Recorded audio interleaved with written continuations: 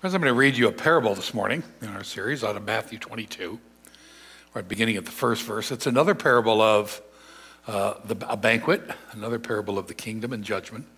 It'll sound a little familiar because we've talked about a few of the parables of banquets and judgment before this. We talked about another one, the very first one in this series.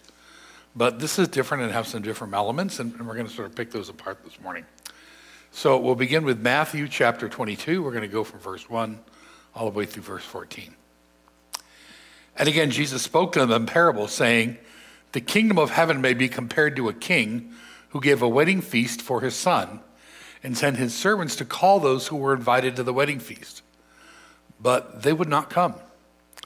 Again, he sent other servants, saying, 'Tell those who are invited, see, I prepared my dinner, my oxen, my fat calves have been slaughtered, and everything is ready. Come to the wedding feast.' But they paid no attention and went off, one to his farm, another to his business, while the rest seized the servants, treated them shamefully, and killed them. The king was angry. He sent his troops and destroyed those murderers and burned their city. Then he said to his servants, 'The wedding feast is ready, but those invited were not worthy. Go therefore to the main roads and invite to the wedding feast as many as you can find.' And those servants went out into the roads and gathered all whom they had found, both bad and good. So the wedding hall was filled with guests. But when the king came to look at the guests, he saw there a man who had no wedding garment. He said to him, 'Friend, how did you get in here without a wedding garment?' And he was speechless. And the king said to the attendants, 'Bind him hand and foot and cast him into the outer darkness, in that place where there'll be weeping and gnashing of teeth. For many are called, but few are chosen.'" This is the word of the Lord. Thanks be to God. Friends, let me start this morning with a story that may or may not have anything to do with today's complicated parable. Way back when I was in middle school, I was part of an American Legion youth program. And often on Sundays, the leader would take some kids with him out to run errands and do tasks. One Saturday, he told my friend and I that during our run, we would be stopping by a wedding reception for a friend's daughter named Catherine. So dress a little better than normal. So to us, that meant a clean shirt and 501 jeans. So we got to the place of the reception, and we found it was a golf club with multiple banquet rooms and several receptions going on. Our leader saw someone on the way and he needed to talk to, so he told us to go in, find a seat, and get some food. He'd be in there soon. So we went in and we looked for the sign that told you where, which reception it was and what room. Figured out the one we wanted, and we went in. We immediately realized we were underdressed in a room filled with suits and dresses. Undaunted, we filled our plates with food, found 3 seats, and enjoyed the food. Now, our leader must have been having some kind of a conversation because he still wasn't there by the time I finished my plate. So I decided to get seconds. While in line, an older man next to me kind of leaned in close, and he pointed at the bride, and he says, "Isn't she beautiful? That's my granddaughter, Stephanie." Remember, we were looking for Catherine. So I froze for a moment, and I stammered out, "Yes, she's beautiful."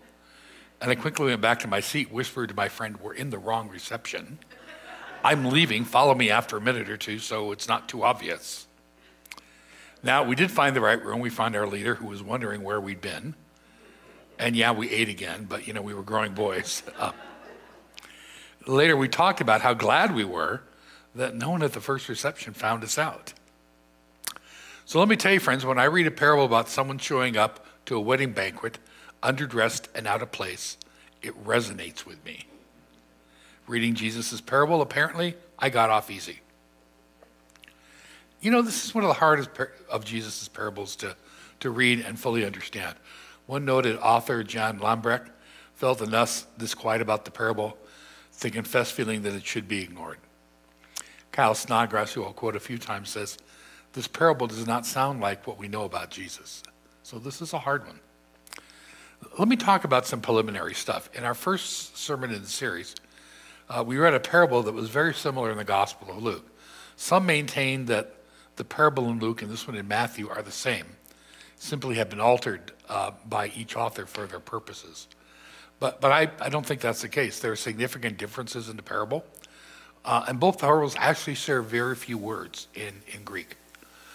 So I think these are two similar parables spoken by Jesus on different occasions with somewhat different points being made. Snodgrass notes something I've said before.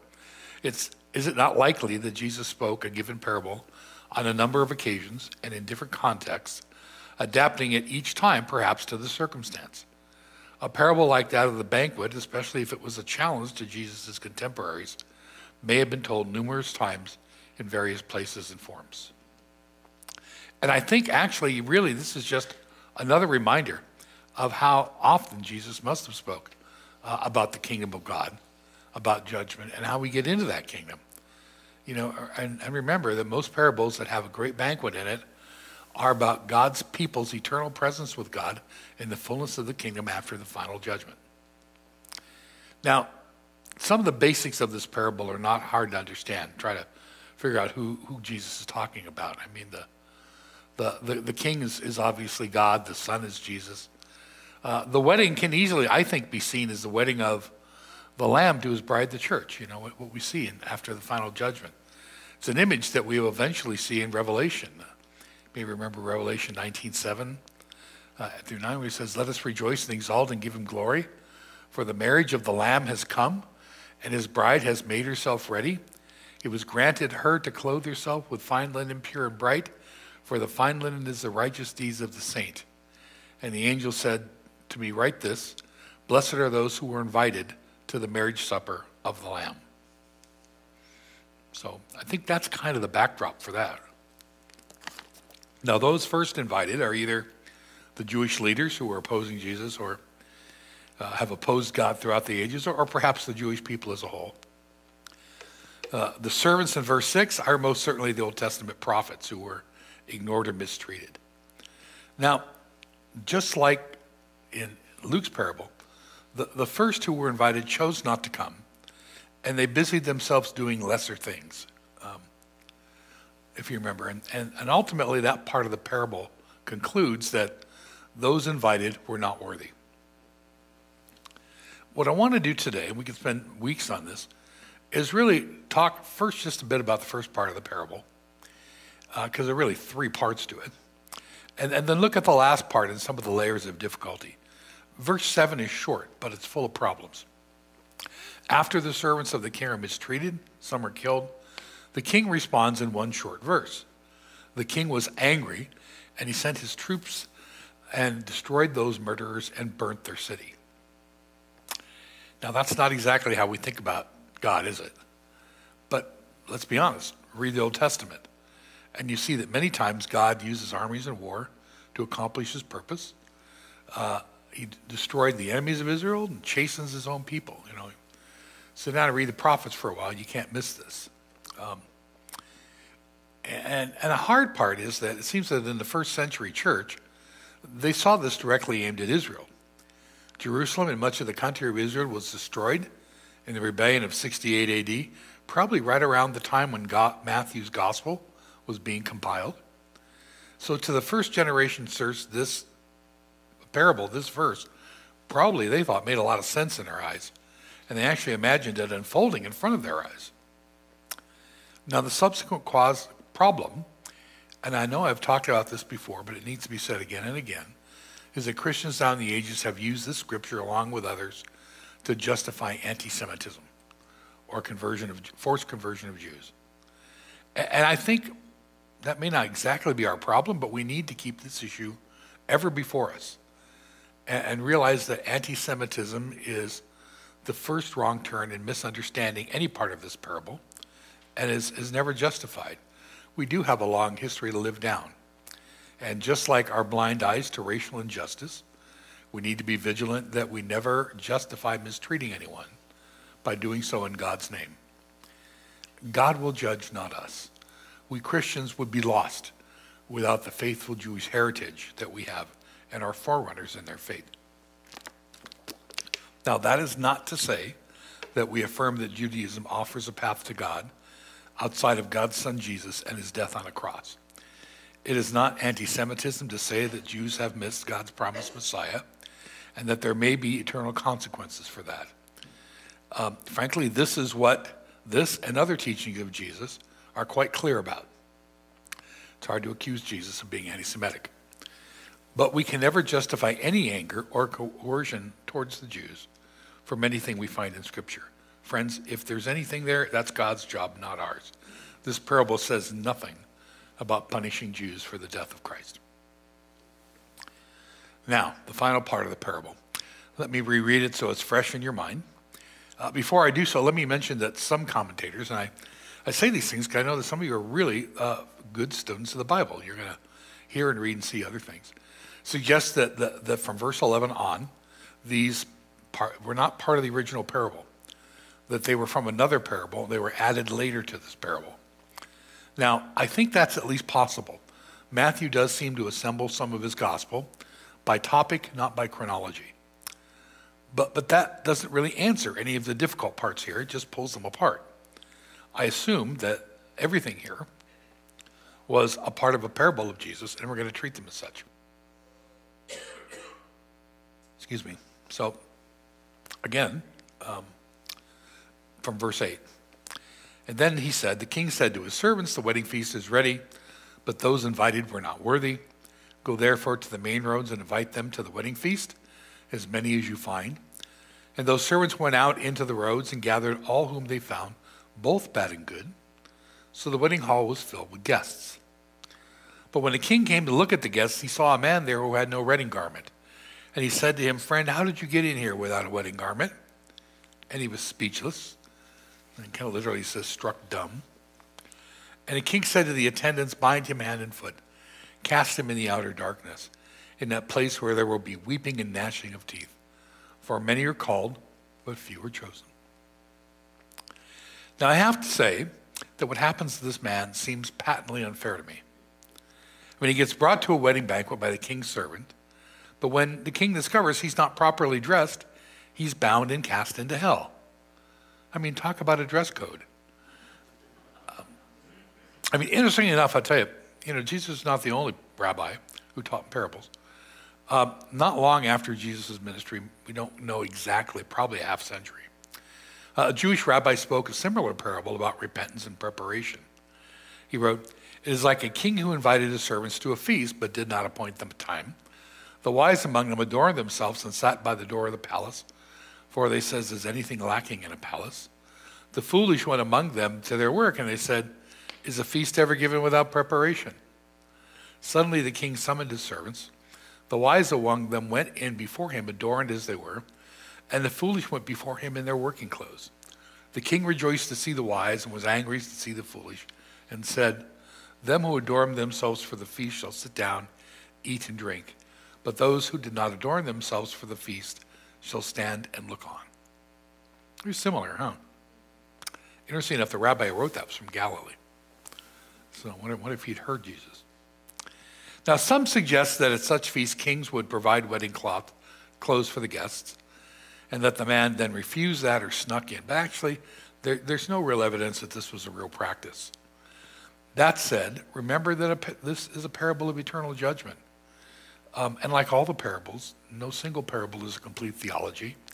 And I think we need to be careful not to draw one as such. Let me give you some insight again from Kyle Snodgrass, who's written on this. It says, regardless of the origins of verses 11 through 13, the reason Matthew includes them is clear. That both the bad and the good were gathered leads to the expectation that they will be separated. See how that ties together in the parable? More than any other Gospels, Matthew consistently reminds his readers that the unlimited grace of the kingdom always brings with it unlimited demand. The emphasis is on obedient response and an awareness of the reality of judgment. Here, the narrative plane of the story is broken by the reality being pictured.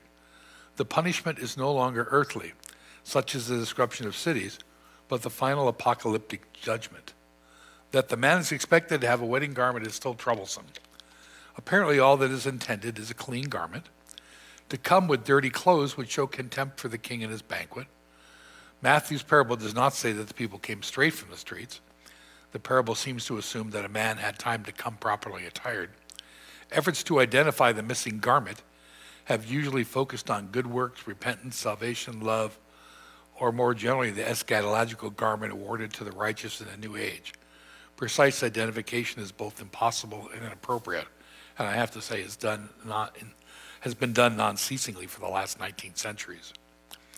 What is important is that the man made no preparation to wear something fitting for the feast he chose to attend.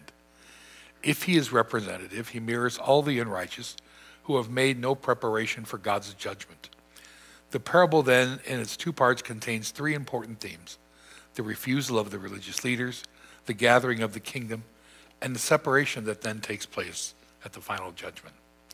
And I have to tell you, friends, that as you look at the big picture here, I think there is one Old Testament scripture that sheds a lot of light on this. It's Isaiah 61:10, where he writes, I will greatly rejoice in the Lord. My soul shall exalt in my God, for he has clothed me with the garments of salvation. He has covered me with the robe of righteousness, as a bridegroom decks himself out like a priest with a beautiful headdress, as a bride adorns herself with her neck jewels. Doesn't that kind of sound like this parable? And remember, a parable is simply a simple story to make a point. But Jesus would have known this verse. And I think in a larger context, it fills in some of the points. That salvation and righteousness are nonetheless gifts. Gifts God gives to us, not things we attain for ourselves. They can be imagined like a dress of a bride or a groom at a wedding feast. As I mentioned earlier, that is the bride of Christ in the kingdom of God. Those who are invited to attend the banquet are both the guests and the subject of the banquet at the same time.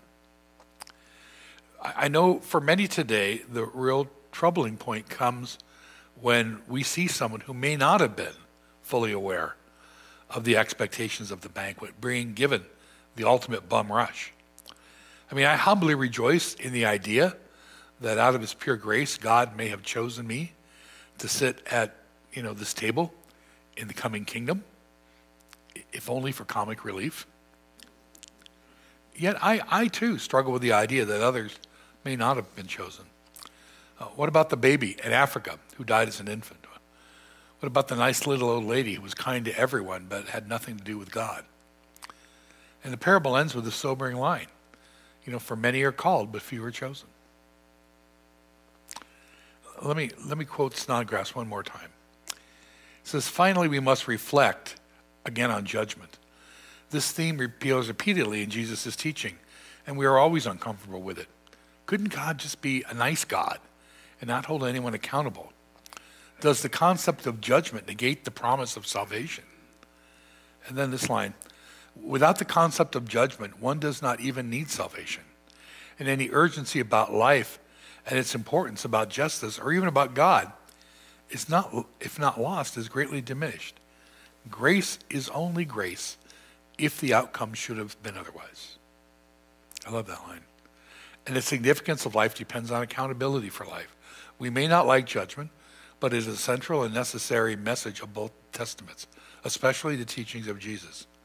Or as Michael Wilkins writes, therefore, while there is an open invitation to the kingdom, from the divine perspective, it is only God's sovereign choice that affects salvation. From a human perspective, it is only those who respond to the call appropriately that are a part of the banquet. Only an appropriate response reveals God's divine election. So it's still God doing the saving, not us, whether we understand it all or not.